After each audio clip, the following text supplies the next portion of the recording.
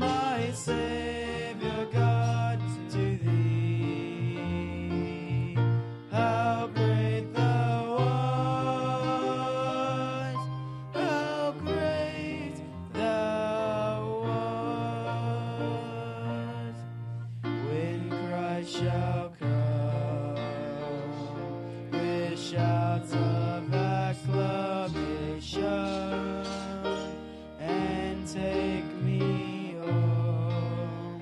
What joy shall fill my heart? Then I shall bow in humble adoration, and there proclaim, my God, how great thou art. Then sings my soul, my Savior God, to thee. How great thou art, how great thou art. Then sings my soul, my Savior God, to thee. How great thou art, how great thou art.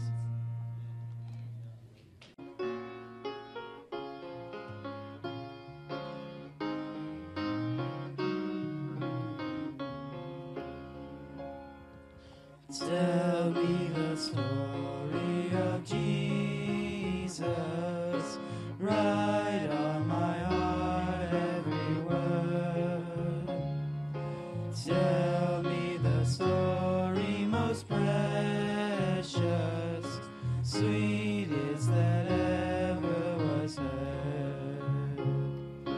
Tell of the angels in chorus, sing as they welcomed his birth.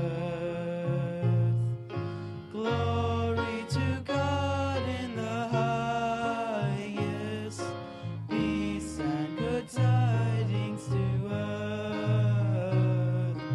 Tell me the story of Jesus, write on my heart every word. Tell me the story most precious, sweetest that ever was heard. Fasting alone in the desert, tell of the days that are past. How for our sins he was tempted, yet was triumphant at last. Tell of the years of his labor, tell of the sorrows he bore. He was despised and afflicted, homeless, rejected, and poor. Tell me the story of Jesus, write on my heart every word. Tell me the story most precious, sweetest that ever was heard. Tell of the cross where they nailed him, writhing in anguish and pain. Tell of the grave where they laid him, tell how he liveth again. Love in that story so tender, clearer than ever I see. Stay, let me weep while you whisper, love paid the ransom for me. Tell me the story of Jesus, write on my heart every word. Tell me the story most precious, sweetest that ever was heard.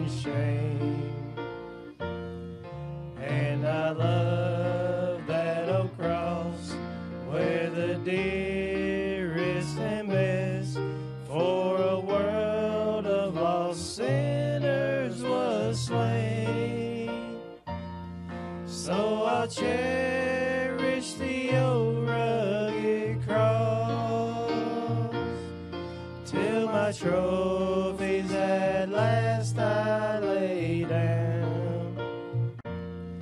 I will cling to the old rugged cross and exchange it someday for a crown. Oh, the old rugged cross, so despised by the world, has a wondrous attraction for me. For the dear Lamb of God left his glory above to bear it to dark Calvary. So I'll cherish the old rugged cross till my trophies at last I lay down. I will cling to the old rugged cross and exchange it someday for a crown. In the old rugged cross, stained with blood so divine, a wondrous beauty I see. For 'twas on that old cross Jesus suffered and died to pardon and sanctify me. So I cherish the old rugged cross till my trophies at last I lay down. I will cling to the old rugged cross and exchange it someday for a crown. In the old rugged cross, stained with blood, there be true. Its shame and reproach gladly bears. And they'll call me someday to my home far away, where his glory forever I'll share. So I'll cherish the old rugged cross till my trophies at last I lay down. I will cling to the old rugged cross and exchange it someday for a crown.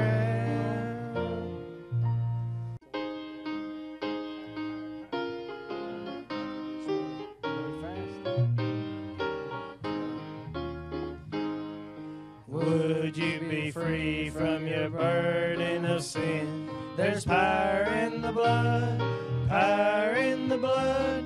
Would you o'er evil a victory win? There's wonderful power in the blood. There is power, power, power, power, wonder-working power in the blood of the Lamb. There is power, power, power, power, wonder-working power in the precious blood of the Lamb. Would you be free from your passion and pride? There's power in the blood, power in the blood. Come for a cleansing to Calvary's side. There's wonderful power in the blood. There is power, power, power, power, wonder-working power in the blood of the Lamb. There is power, power, power, power, wonder-working power in the precious blood of the Lamb. Would you be whiter, much whiter than snow?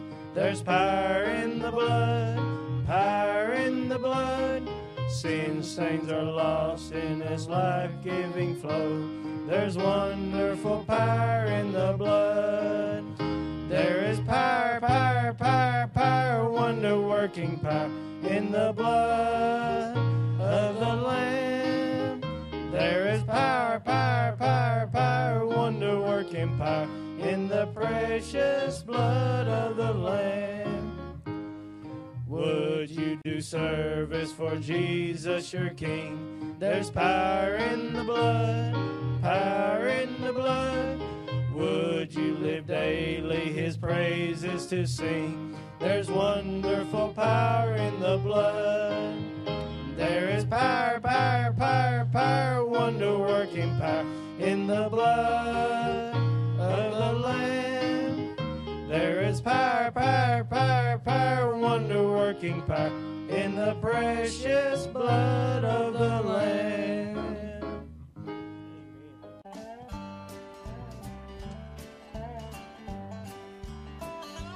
I was standing by the window on one cold and cloudy day when I saw that hearse come rolling for to carry my mother away. Will the circle be unbroken by and by, Lord, by and by? There's a better home awaiting in the sky, Lord, in the sky. I said to that undertaker, undertaker, please drive slow. For that lady you are carrying, Lord, I hate to see her go. Oh, I followed close behind her, tried to hold up and be brave, but I could not hold my sorrow when I laid her in the grave. Will the circle be unbroken by and by, Lord, by and by? There's a better home awaiting in the sky, Lord, in the sky.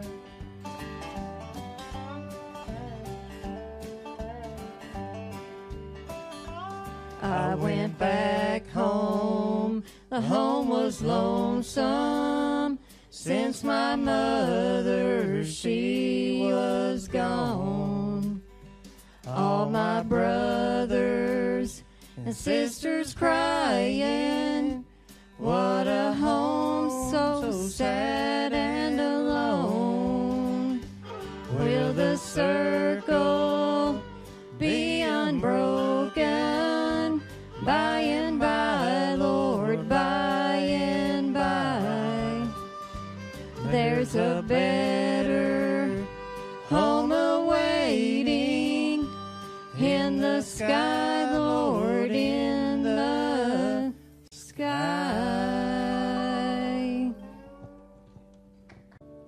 I'm now away from Mom and Dad. Can it really, really be so bad? I'm afraid to be alone, sleeping far away from home. I stay up here and close my eyes. I hope everything will be alright. When the night has come and gone, Mom and Dad will take me home. I'm just a little homesick. I'm just a little homesick. homesick. That's what this funny feeling is. I'm thinking about a place called home. That's where I really want to go. I'm ready now to go back home. Mom and Dad will come and take me home to the place where I belong. That's why I call it home. I'm just a little homesick.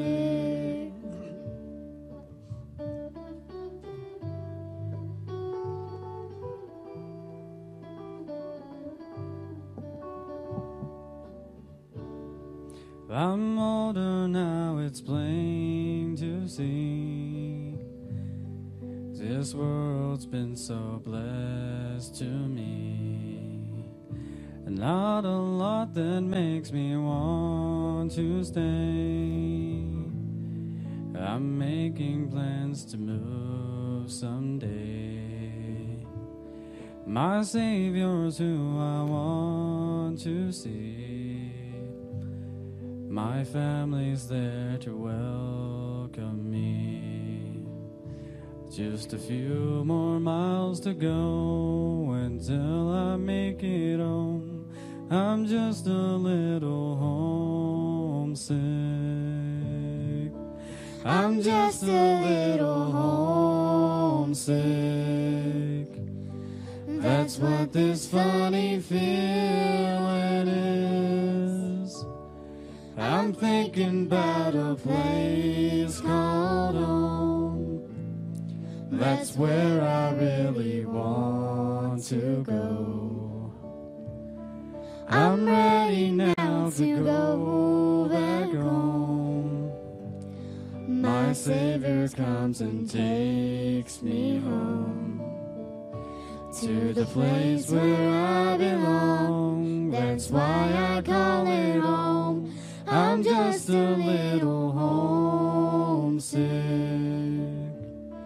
I'm just a little homesick. That's what this funny feeling is. I'm thinking about a place called home. That's where I really want to go. I'm ready now to go back home.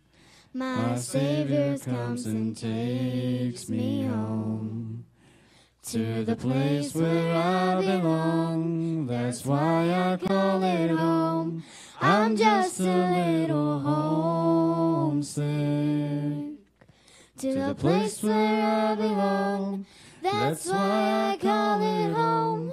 I'm just a little homesick. When I look around and see the good things that He's done for me, I know I'm unworthy of them all. But His blessings, oh, He freely gives. I owe my life to Him. I've got so much to thank Him for. I've got so much to thank Him for. So much to praise Him for. You see, He's been so good to me. When I look around and see the good things that He's done for me, I've got so much to thank Him for.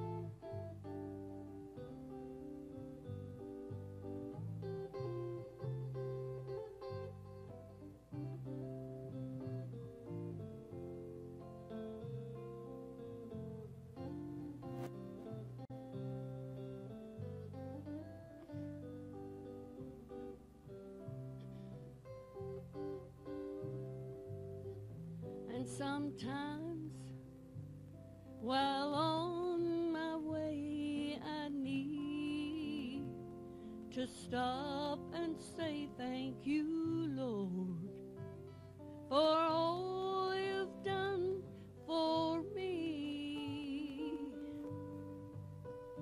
But one day I'll reach heaven's shore.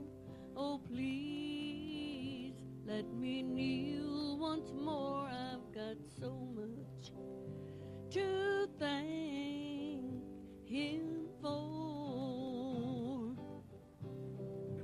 I've got so much to thank Him for, so much to praise Him for. You see, He's been so good to me.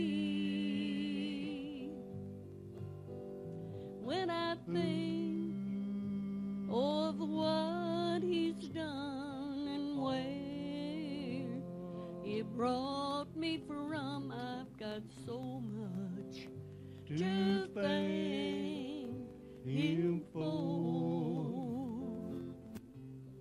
Yes, when I think of what He's done and where He brought me from, I've got so much to thank Him for. Thank Him for.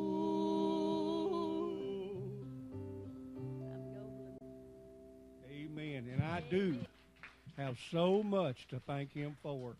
I tell you what's the truth. If I was to stand up here for 2 hours and just constantly go from one thing to the other, I would still miss half of what the Lord's done for me. He's done so much for me, brother, that I can't even remember everything He's done for me. But I tell you what's the truth. I thank God in heaven for His mercy and His love. I thank Him for saving me and Donna. And I just thank Him for just blessing us. And I just thank God for everything. I don't know how other people live without Him, because I know that I couldn't. Amen. Turn your Bibles to Matthew chapter 4 tonight.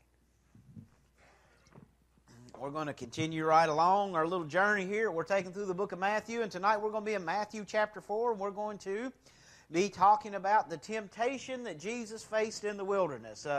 Being tempted in the desert's where we're going to go tonight. And I was thinking about that, and I was looking at that, and this afternoon I was kind of thinking about the desert and the wilderness, and I got to thinking about how cold it is outside and our little cold snap that we've had, and I thought about some of the people that are out in our world, the people that are homeless out here in our communities, and how they really, to be honest with you, they don't have any place to go. You know, we've got, in some places, we've got warming shelters here.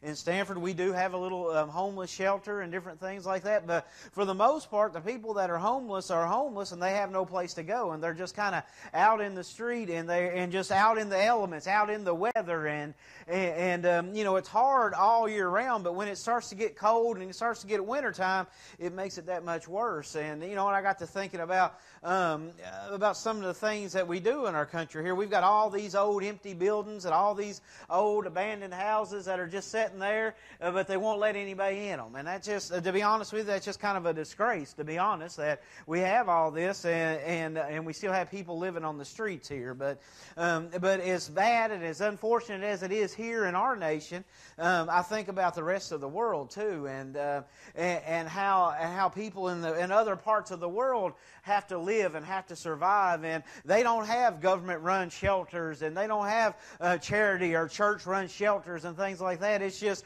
they're out there on their own, and they either survive off what they can find or they die. And that's just the reality of it. And I was thinking about that because it got me to thinking about what it would have been like for Jesus to be out in this desert or out in this wilderness during this period of time. We know that from our Bible that He was out there at least 40 days. It says in Matthew chapter 4, verse 2, it says, after fasting for 40 days, He was hungry. So we know that He was out there at least for 40 days because He fasted for 40 days. And of course, after 40 days of no food, no water, guess what? Jesus was hungry. You know, I go 40 minutes without food or water, I get hungry. I couldn't imagine going 40 days. But Jesus fasted for 40 days. And think about that. And you think about the desert there. You know, it's hot during the day. It's unbearably hot. Then at night, it's unbearably cold. And Jesus didn't have a tent or a little shelter or anything. He was just out there. There was just rocks and dirt and sand and maybe some kind of bush or something out there. And that was about it. He was out there all alone. And that was, as harsh as that was, he was out there and didn't eat or drink anything for 40 days. So it was the worst of all conditions you can think of that Jesus went out into the wilderness or out into the desert. And when you're thinking about that, why in the world would he do that to begin with? Because I think about that, why in the world would anybody subject themselves to that? Why in the world would anybody fast for 40 days?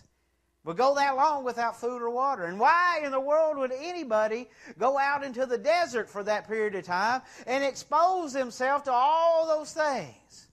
And our Bible tells us why Jesus did it. Jesus didn't just say, well, I think it's a good idea. I'm just going to run out here in the desert for a while and I ain't going to take no food or water with me. I'm just going to hang out. That wasn't what was going on. When you look at your Bible in verse 1, it says, then Jesus was led by the Spirit into the desert to be tempted of the devil. He was led by the Spirit. But you notice the very first word there, it says then. Then means that something happened before that. And that something that happened before that was what we talked about this morning, was his baptism. It was all the things that we talked about in chapter 3. And we can learn a great lesson from that. It says that then, after all of these things, after Jesus had been prepared that in that way, the Spirit or the Holy Spirit told him to do something. He told him to go out into the desert. And not only did he tell him to go out into the desert, he told him why. He said you're to be tempted by the devil. Think about that. Would we do that? Really, would we do that? Because I'm thinking about it, and I always try to put myself in these situations. You know, even after all of these great and glorious things that happened, if the Holy Spirit came up and said, you know what? You need to go out in the desert. You need to spend about 40 days out there. Don't take any food or water. You're going to fast. Would we do that? Would we be that obedient and do that? Now, I'll be like, Lord, are you sure that's what you're saying? Are you sure that's what you want me to do? I mean, Lord, you know, if you want me to fast, I can do it at home. But better yet, even I got a treadmill. If I need to lose weight, I can walk, I can exercise, but don't make me fast for 40 days. Don't send me out in this hot desert. Don't make me do these things. That would be kind of most of our response, wouldn't it? And then top it all off, no, you're going to go out there because the devil's going to tempt you while you're out there.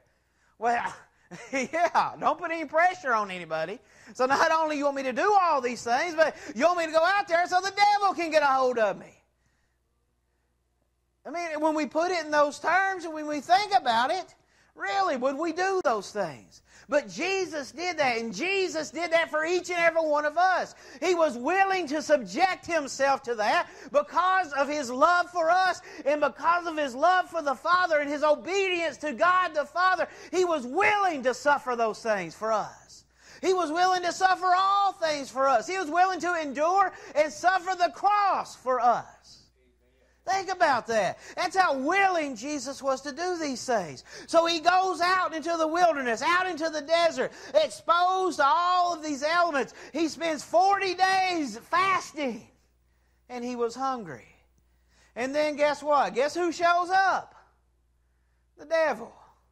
Just right on cue. And I'm going to we can learn from this too, because any time that we're at our weakest point, that's when Satan's going to show up the strongest. He's not going to come when you're strong and when you're doing great and everything's going all good. He's going to show up when you're at your absolute lowest point, because that's when he has the most ability to tempt you to do things, to tempt you to fall into sin, is when you're at your absolute weakest. And he'll kind of prowl around. Remember what Peter says, he prowls around. And when we're at that weakest point, he's going to show up. and then he's going to begin to tempt us.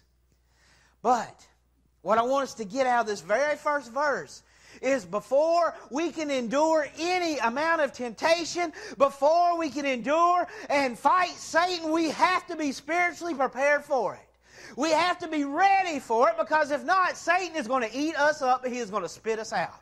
We have to be prepared. Jesus was prepared. His baptism was preparation. His time fasting was preparation for what was to come.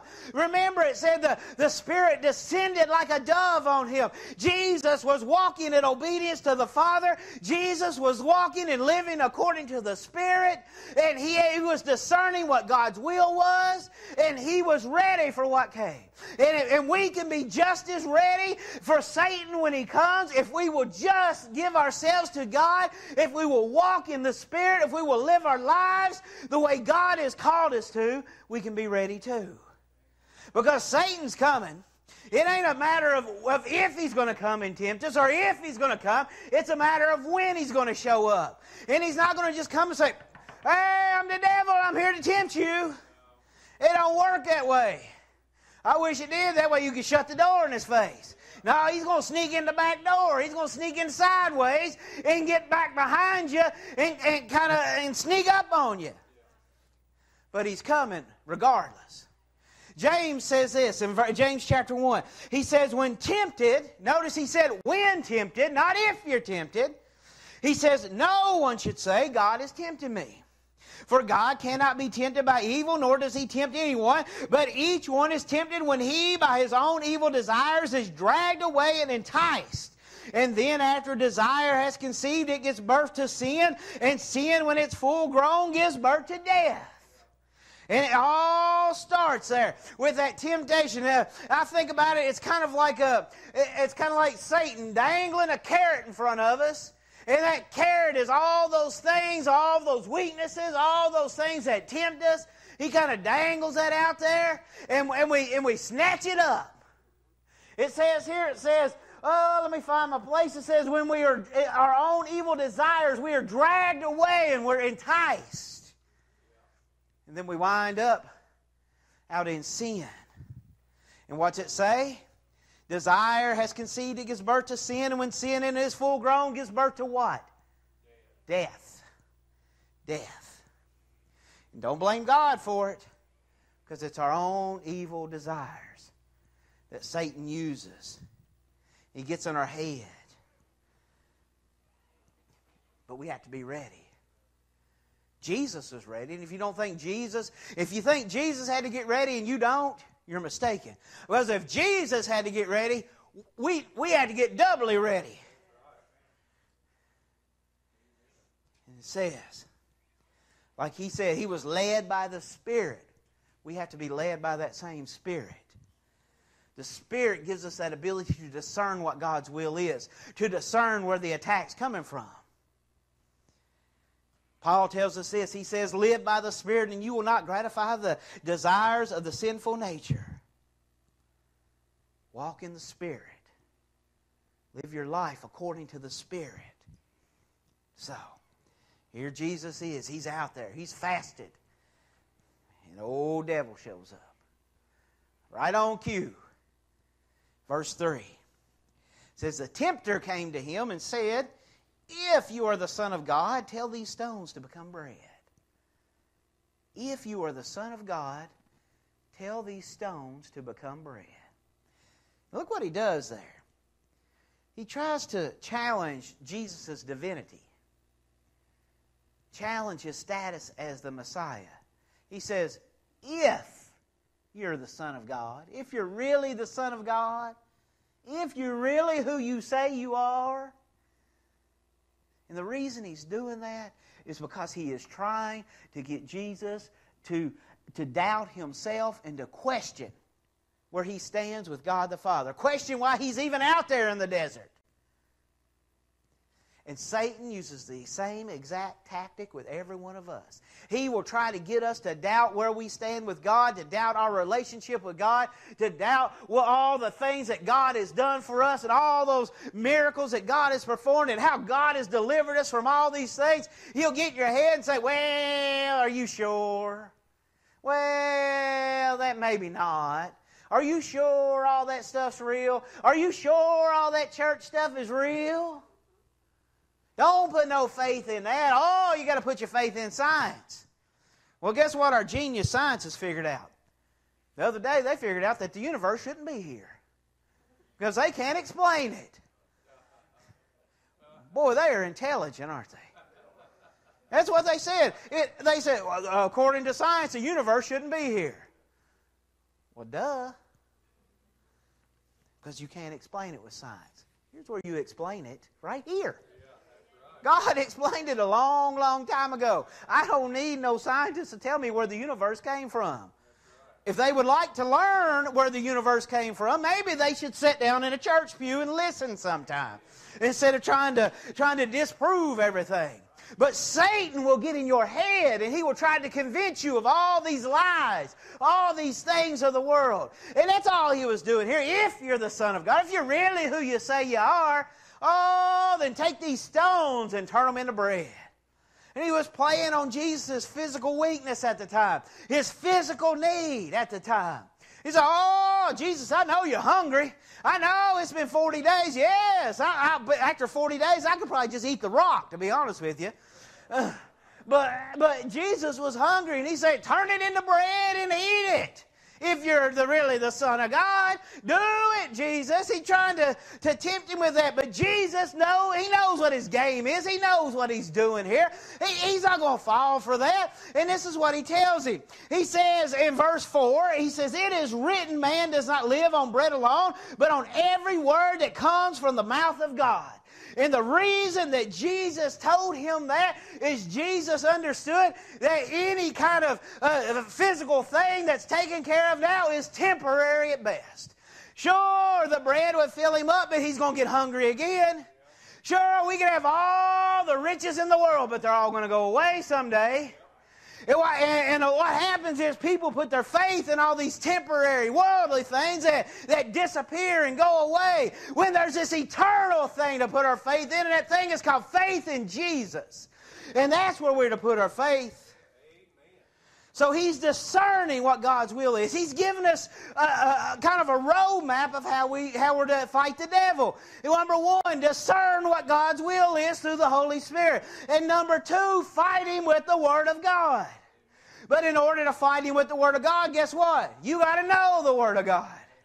And coming and listening to a church sermon on twice on Sunday and once on Wednesday or whenever, you can watch it every day on TV for an hour. And if you're not in the Word, studying it yourself, you're not going to get it. You're not going to get what you need to fight Satan. You're just going to get a little bitty smidgen, and he's going to eat you up. Because guess what? The devil knows what's in the Bible. Oh, I dropped my bookmark. The devil knows what's in there. He knows what it says. And he knows how to twist it. You think an atheist can twist the Bible? You deal with the devil. He'll twist you in so many different directions, you don't know if you're coming or going. So learn God's Word. Write it on your heart, is what the Bible says. It's our weapon. Hebrews 4 says this. This is verse 12. For the Word of God is living and active, sharper than any two-edged sword or double-edged sword. It penetrates even to dividing soul and spirit, joints and marrow. It judges the thoughts and attitudes of the heart. Nothing in all creation is hidden from God's sight. Everything is uncovered, laid bare before the eyes of Him whom we must give an account. We must give an account. And then, of course, Paul, the armor of God, Ephesians chapter 6, verse 17, he says, take the helmet of salvation and the sword of the Spirit, which is the Word of God. We have to learn God's Word. That is our weapon. That is how we fight. You ain't going to beat the devil by just going out here and saying, oh, get away from me, devil. Just get away. You defeat the devil by, in the name of Jesus. God's Word says, whatever it is, get away from me. Because guess what? In Christ, you can take authority over Satan. We see Jesus do that later on in this passage too. So, if we're going to be successful, we got to know how to fight. And Jesus, He repels the first one. He said, all right, get away from me. I've dealt with you already. You think Satan's just going to go away? He's going to quit, go home? Going to take his toys and go home? He's coming back again and again and again and again and again and again. I ain't going to say that. Yeah, I will. He's kind of like the bad relative that just won't go home.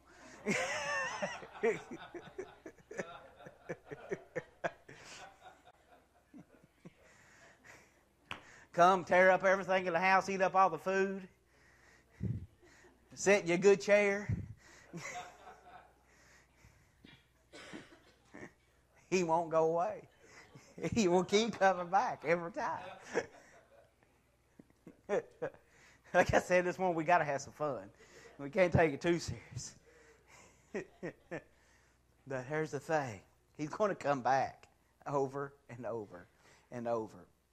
That's why Peter tells us to be diligent, to be self-controlled and alert, because he's prowling around, looking to see how he can attack, looking to see how he can get in there again. And he's going to use the same tactics over and over and over again. He may change it up a little bit, but he's going to come back. This is what he does. Look at verse 5 in Matthew chapter 4. He says, then the devil took him to the holy city and had him stand on the high point of the temple. Look what he says again. If you're the Son of God. There it is, the same old thing. Because he knows if he can get in Jesus' head, he's got him. And it's the same thing. If he can get in your head, he's got you. If he can get you doubting just a smidgen, just a little bit, he's got you. Because doubt leads to fear, and fear leads us to do crazy things that we would never dream of doing. But he says, if you are the Son of God, throw yourself down, for it is written, He will command His angels concerning you, and they will lift you up in their hands, so that you will not strike your foot against a stone.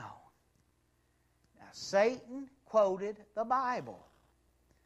He quoted the Bible. He actually quoted Psalm 91, verses 11 through 12. But Satan twisted what the Bible says in Psalm 91, verses 11 through 12. Because in Psalm 91, verses 11 through 12, God is telling His people about His love and His care for all of His people. And see, Satan's saying, oh, Jesus, God said, if you throw yourself down, He's going to send His angels to protect you. So do it. Throw yourself down. So that God will send these angels and you'll be lifted up.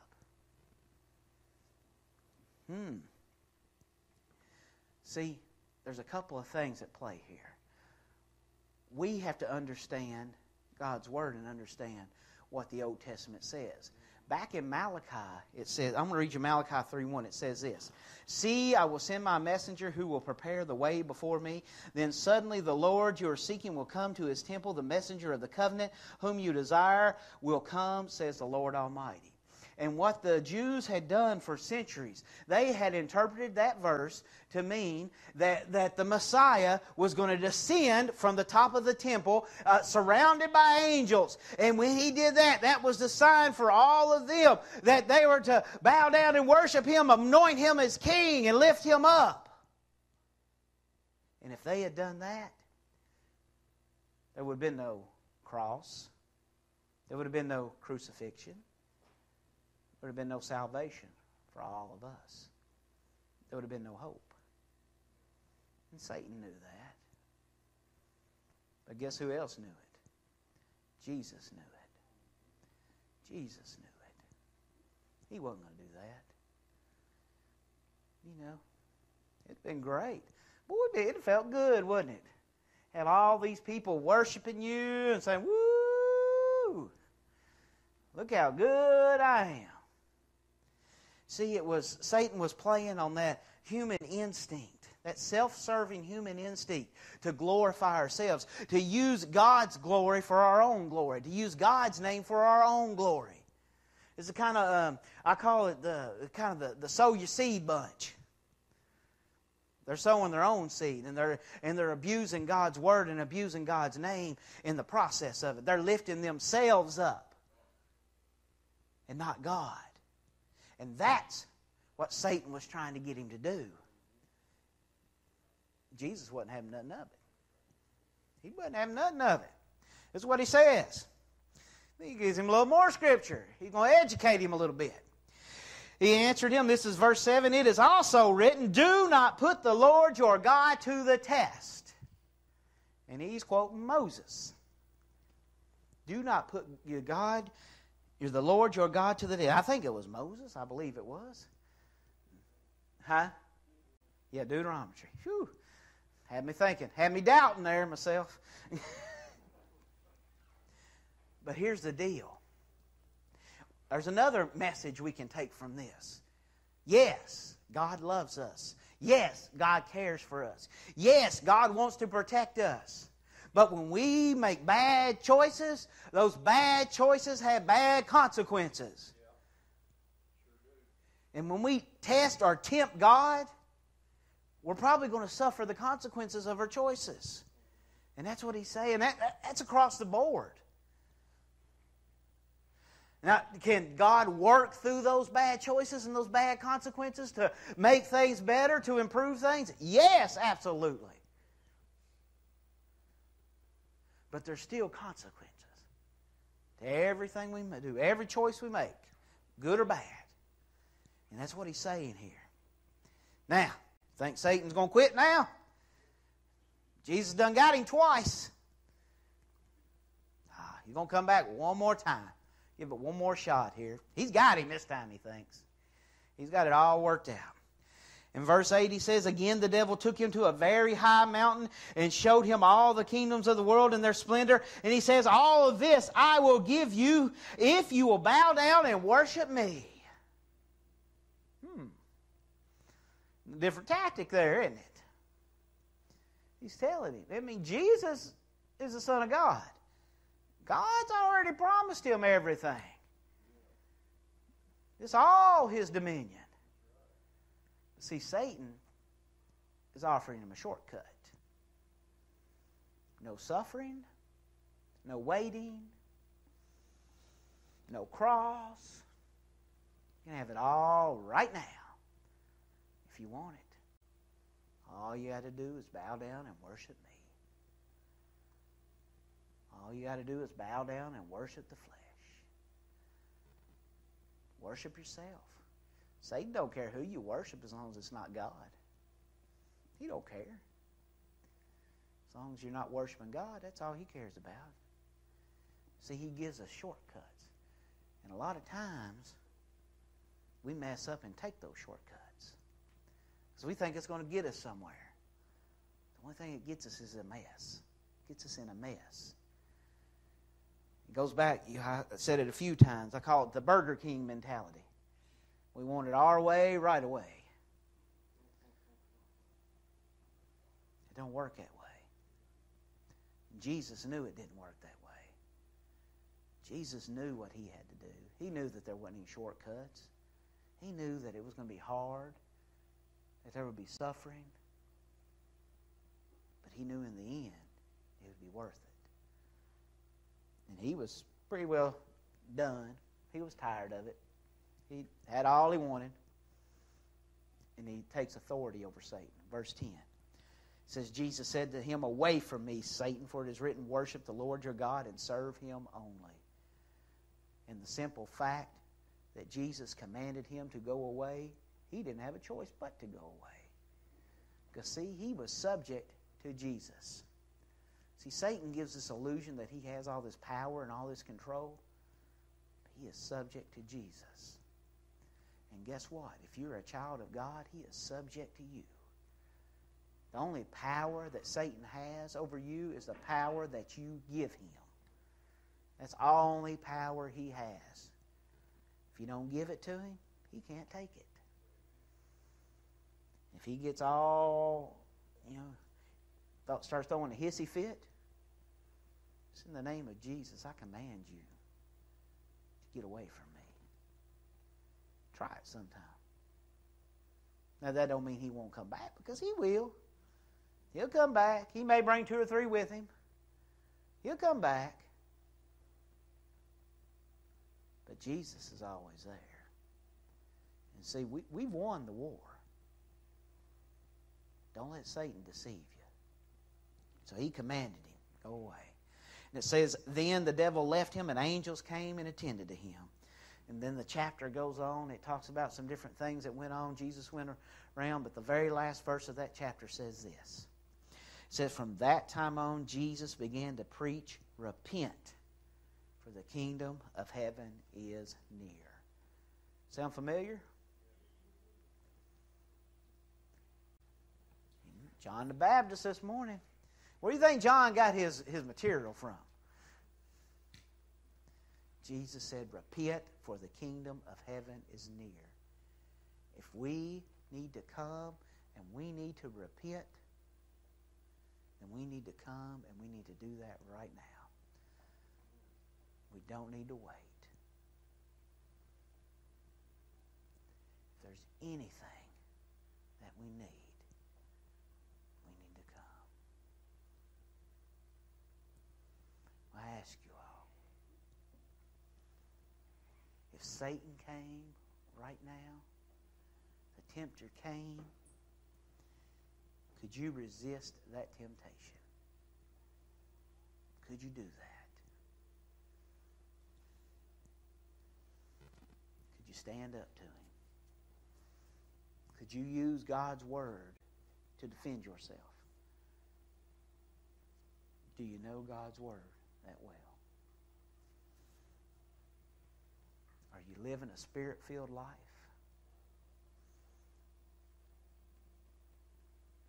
Are you wandering around out in the desert somewhere? Because when you're out in the desert, Satan will make you think you're all by yourself. But you're not. God's with you. God's always with you. If you're his child, he is with you. Don't let Satan lie to you and tell you otherwise. So, that's what I want you to do tonight. I'm going to get Michelle to put some music on back there, and I want you all to spend some time with the Lord tonight. If you need to come down here and pray, come down here and pray. If you need me to come pray with you, throw something, hit me upside the head, and I'll come and pray with you. Whatever you need, I would encourage you to give it to the Lord tonight. So if y'all just bow your heads and pray, and just do as the Lord leads you tonight.